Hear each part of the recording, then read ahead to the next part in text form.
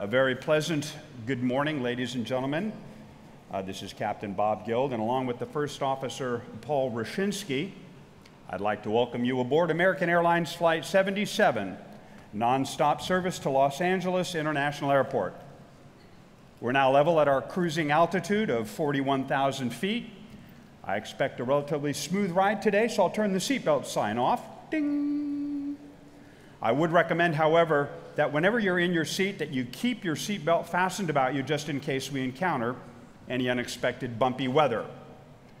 Well, our route of flight today to Los Angeles is going to take us just over Beckley, West Virginia. Then we'll go a little bit north of Memphis, a little north of the Dallas-Fort Worth area, Albuquerque, New Mexico, then over Phoenix and into the Los Angeles area, yada, yada, yada. You do that for 25 years, and you can do it in your sleep.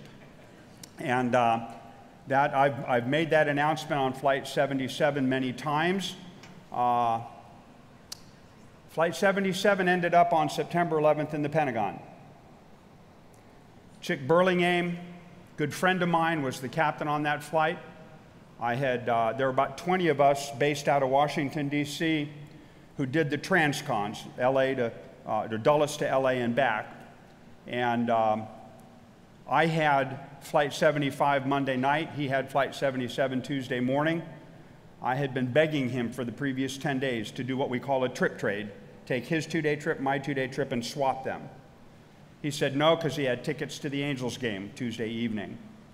If he hadn't had tickets, he would have swapped, and I would have been the dead captain on Flight 77 in the Pentagon. I had flown with the flight attendants just 4 days prior, the ones who died there. How do we pass on what we felt that day? Those of us who were old enough on that day, I'll never forget, never forget. I was at the layover hotel in Long Beach because we had flown Monday night.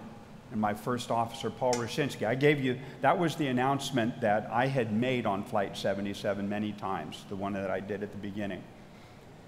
And right before 6 o'clock in the morning, my phone rang. I'm sound asleep, and it's Paul. He says, "Oh my God, turn your TV on." And thus began the day that I'll never forget. Could you put up the next pictures, please?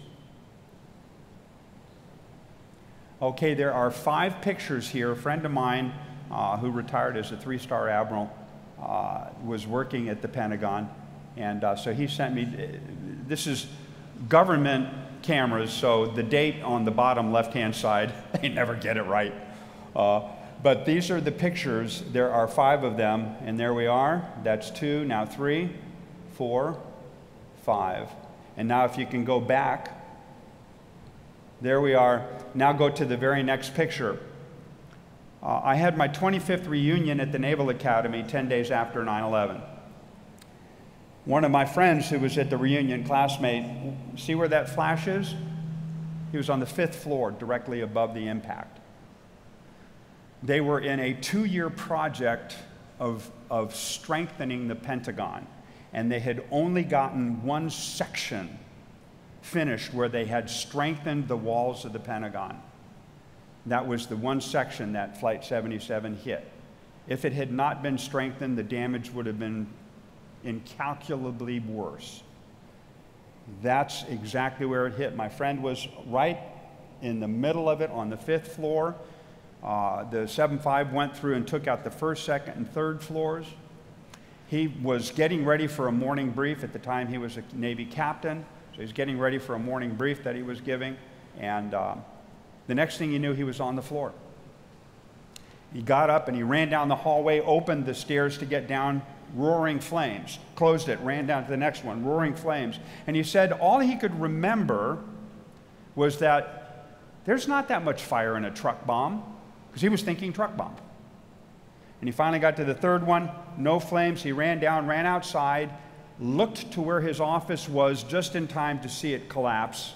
And he said that's when his whole body started shaking. 9/11 was an amazing experience. And could you put up the next? There's 2 more pictures.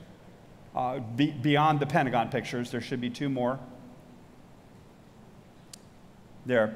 And then there's another one also. So that was, I flew the very first transcon back from LA back to Dulles where 77 had taken off from. And the fella leaning out the window is Terry Thames. He was the captain on Flight 77 on Monday. I was the captain on 75 Tuesday. You can see my head just, in the captain's seat. I'd scooched my seat forward. And this is coming back to a different world. 9/11, we still have the after effects today. Psalm 91. Everyone noticed at the time that on 9/11, just move it one and you get 91:1. Psalm 91 verse 1. Whoever dwells in the shelter of the Most High will rest in the shadow of the Almighty. I will say of the Lord, He is my refuge and my fortress, my God in whom I trust. Surely He will save you from the fowler's snare and from deadly pestilence. He goes on to say, you will not fear the terror of night, nor the arrow that flies by day. And in verse 7 he says, 1,000 may fall at your side, 10,000 at your right hand, but it will not come near you.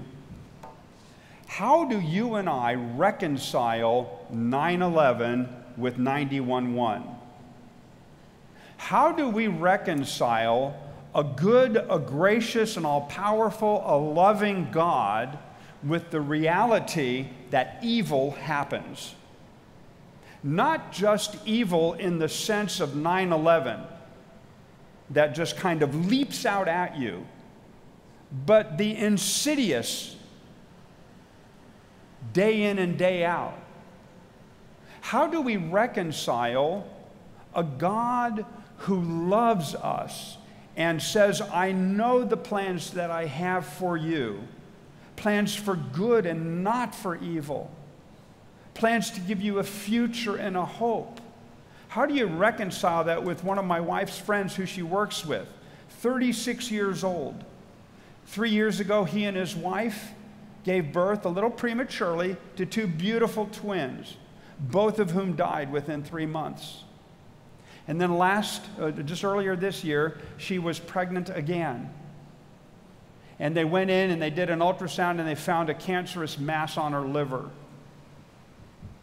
She miscarried 4 weeks later and she died last week at age 35. And at the memorial service yesterday, he talked about the faithfulness of God. What? He lost his 2 children. He lost the third one to a miscarriage, and then he lost his wife. And you know what he said? He said, people ask, why is it so unfair? And he had them in tears. He said, here's the real question. Can you find God in tragedy? Can you find God in adversity? Will God walk with you through the valley of the shadow of death? Is Psalm 91 really real, or are we just following some make-believe story? Because life is complicated. And so today, I've got another 14 minutes and 3 seconds, and I just want to challenge you and give just a couple of stories and examples. I would like to challenge each one of you to use your time here at Jessup wisely. You're no longer, you're out of high school, you're in college. This is a time for you to spread your wings, to find out, what do I really believe? What is God really like? How do I navigate through the challenges and the adversity of real life? How do I handle those kind of situations? Am I going to lose my faith because God didn't come through when I expected Him to come through? The most important things you're going to do here at Jessup have nothing to do with which major you choose. They have nothing to do with which job you're going to end up with after you graduate from here. The most important things, the most important decisions you make here at Jessup have to do with your values, your worldview, how you see God, how God sees you, how you see your life, if I could borrow from Pastor Francis Anfuso. Those are the most important things. And I ask you that during this time at Jessup, to go to the hard places. Talk with your friends, talk with your professors, talk with your mentors. You might think that, well, I'm at Jessup, it's a Christian. If I go to my prof and say, you know, I'm wondering about this, they might think, well, you're losing your faith and I'm going to give you a lower grade. No, no, no, no, no. What better place than here to ask the tough questions? Every generation must wrestle with the hard issues of life in a fresh way. And we stand on the shoulders of giants. We stand on the shoulders of men and women who have wrestled with those questions before. And we can read about how they wrestled with them and the conclusions they came to. But more than that, you need to sit down with your profs, with your friends, with your campus pastor, with the other folks here on staff. And if you have a tough issue that you're going through, don't hide it. Talk with them about it. There are no easy answers. I wish I could tell you, having experienced 9/11, having two sons who were in the Marines, one who was with recon in Iraq, one was a scout sniper in Afghanistan, and helping walk with them through what they saw and what they experienced in the hard way. They came to us, Dad, I don't get this. And I didn't have any pat answers for them. I don't want pat answers. I want something deep and real and authentic and life-changing. I need a worldview. I need a God who is bigger than what I face. I need a God who is really in control, especially when it seems like things are out of control. And man, you look around culture today, and things seem to be out of control, don't they? Things seem to be, you know, we see people fighting one another over everything from vaccinations to race relations to the economy to you name it. And we see people just, well, now what about this and what about that, and attacking one another. And I say that God has a better view of things. I say that there is a way to listen to one another, to seek the Lord together, where the things that unite us together are more powerful than the differences that we may have. And we're going to have differences. Can you just acknowledge that? We will have differences, sometimes in very important matters. We will have differences. But in the most important matters, we need to be of one heart. How do you see God? Four most important words in the Bible. In the beginning, God. Everything else proceeds from that.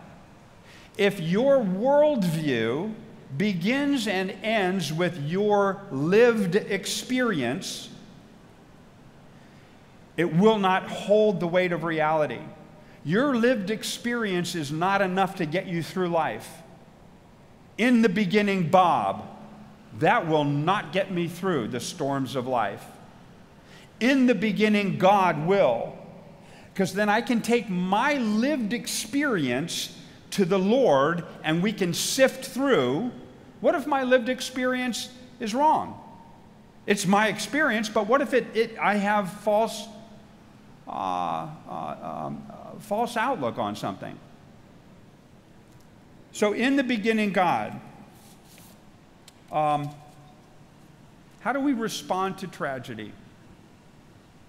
How do we respond to adversity? Jesus said this in John chapter 16. I have told you these things so that in me you may have peace. In this world you will have trouble. Okay, this is what Jesus said. In this world you will have trouble, but take heart, I have overcome the world. Paul says in Romans 12, love must be sincere. Hate what is evil. Cling to what is good. Do not be overcome by evil, but overcome evil with good. And just a couple of thoughts on evil. Someone might say, well, did God create evil? Well, let me back up just a minute. And let's talk about light and darkness. How many have ever gone to Home Depot to buy a light bulb? Or Lowe's or somewhere. You buy a light bulb, okay? How many have ever gone to Home Depot to buy a dark bulb?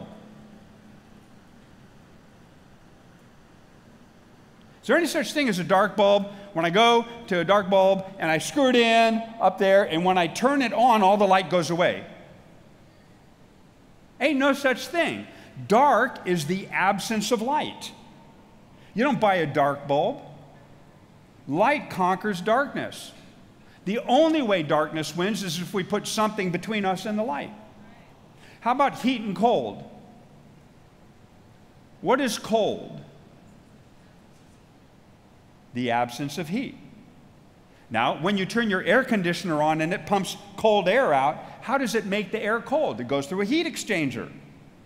Because cold is the absence of heat. You can't get something, when you turn an oven on, you don't make it cold. Now, your refrigerator gets it cold, but how does it get it cold? By running the fluid through a heat exchanger. It extracts heat, and then the leftover cold goes into the fridge and it makes things cold. What is evil but the absence of God?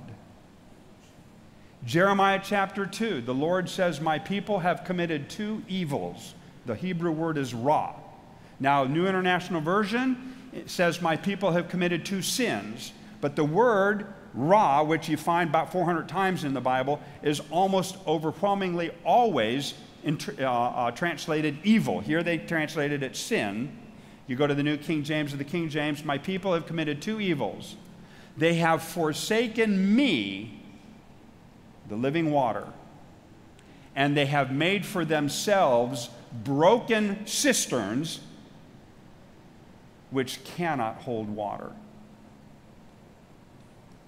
Evil is the absence. When we reject God and we turn our back on Him and we say, no, in the beginning, Bob, the end result will be evil. Now, one final point. Got 5 minutes to go. But I'd like to go to a couple of stories, one personal and one in the Bible. And that is, can God walk with you through the hard times? Shadrach, Meshach, and Abednego in the book of Daniel. They were tasked with worshiping a false god. And they wouldn't do that. And you know the story. They got cast into the fire. And you know how Nebuchadnezzar looked in there and he said, how many people are in there? There are 4, and one looks like the Son of Man. Now my question is this, was God with Shadrach, Meshach, and Abednego before they were thrown in the fire? Sure was. Was He with them after they came out of the fire? He sure was. But He was with them in the fire in a way that was tangible and was equal to the fire. Years ago, I went through prisoner of war school in this 1978, so before most of you were even a gleam in your parents' eye. We had recently come out of Vietnam, and they were sending all pilots, special warfare, and air crew through a 2-week prisoner of war camp. And it was in glorious Warner Hot Springs in the high desert of Southern California. Spent a week in the classroom and then a week where you got captured and you're a prisoner. Best school I ever went to, the toughest school I ever went to. I would never want to do it again. But what they did is they wanted you to experience what the first several days are like when you're captured and you're behind enemy lines and you're a prisoner of war. Well, on what ended up being the last day, the camp disciplinarian was there, and we were cleaning up all the rocks and the stones from the high desert. And all you have to do is this, and more rocks come up. And so all of the camp disciplinarians were yelling at us, it's hot, we've been there for a while, it's been hard. They had found out on one of the earlier days that I was a Christian because, see, this is not a Christian, this is a Navy school. So it's not like we're going to teach you biblical principles. They had found out that I wanted the Bible. They asked me what kind of book I wanted. I said I like the Bible. And so they in their interrogation of me, found out that I was a Christian. So they filed it away and decided that they were going to run what they called the preacher scenario. And they did this once a quarter, the class, and so they would run different scenarios based on who they had. And so they ran the preacher scenario, and so they were yelling at us, and they finally said, well, we're going to let you have we're going to let you have services. Will the religious representative please come forward? And we're all looking at each other like, we don't have a religious representative. So they yelled out, war criminal number 35, which was my war criminal number. And so they're all looking at me like, I don't know. So I ran up to the camp disciplinarian, and you have to hold the side, and you have to do a bow, and you can't get up until they let you, or else you pay the price. And so he threw a Bible on the ground in front of me, and he said, so that only I could hear, you have 5 minutes, pig. And in the moment, God gave me a scripture out of Philippians chapter 2 about Jesus emptying himself and about the reality that God's love is more powerful than any evil, that the strongest force, the strongest personal power in all of history was the love of God in Jesus Christ. So I'm preaching this, and it's one of those, wow, God, you rock. And I'm getting into it, and he had given me 5 minutes, and I'm just preaching up and down. I mean, these, I don't know how many Christians there were. This is just a bunch of Navy dudes. And so about halfway into it, the guy comes, knocks me over, yanks the Bible out of my hand, and he starts ripping the pages out, frothing at the mouth, throwing it down. And finally, when he threw the last down, he yells out, I mean, we're all in shock, and he goes, if your God be alive, let him strike me dead. And all the guys took a step back because they didn't want to get struck also. And then they put me on trial. And they found me guilty of preaching, and they sentenced me to death. And then they took me off to the side, having sentenced me in front of all of my fellow prisoners, took me off to the side, and the camp disciplinarian takes a gun and puts it to my head. And he gives me the opportunity to take back what I preached. Now, I knew he wasn't going to kill me. It's a Navy school, and what good is the school when you're dead? Plus, my wife would be really upset. But in that moment, God's presence was as powerful, and I've gone, 3 seconds to go, was as powerful as I have ever experienced. Because God is with you in the fire in a way that matches the intensity of the fire. And that was an intense moment. And in that moment, I sensed the presence of God, that he took all of that for me. He went through all of what I had gone through and much more. And I also realized that there were men and women in the world in that moment, and today in Afghanistan, today in Iran, today in Syria, today in Niger. There are people who they're getting the gun or the knife to the throat, and it's not a Navy school. It's the real deal.